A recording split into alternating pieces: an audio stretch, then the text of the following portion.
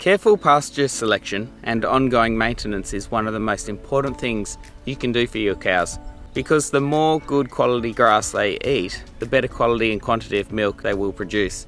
In Australia, about 2/3 of cows' diets come from a forage grass and silage. That's a lot of grass. But how to select the right type of pasture for your cows?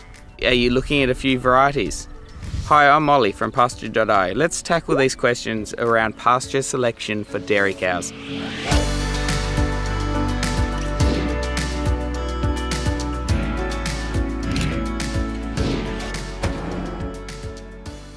Here are a few parameters you can consider when selecting a pasture variety.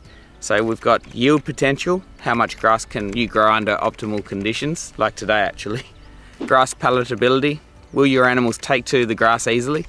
How rapidly will it germinate and establish? How well it can compete with weeds and pests and fight diseases? Can it associate with other pasture species and adapt to climatic conditions? With these points in mind, here are 3 popular pasture species for you to consider.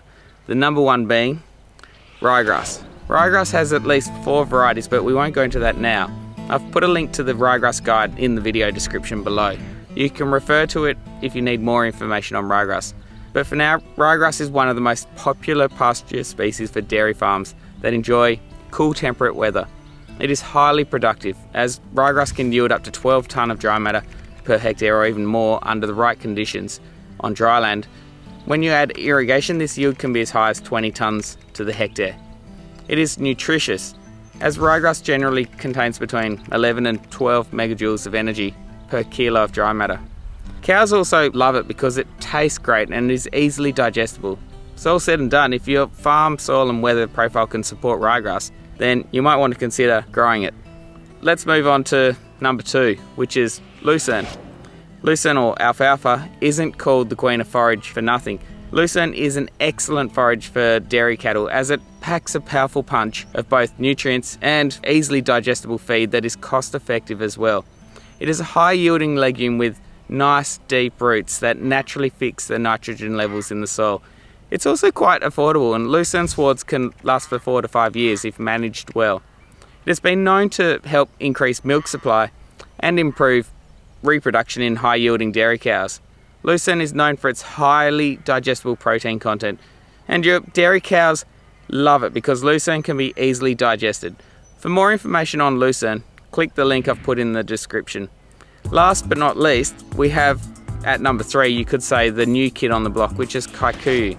Kikuyu has been naturalised along most of the east coast of Australia and is now the most dominant summer pasture on coastal dairy farms.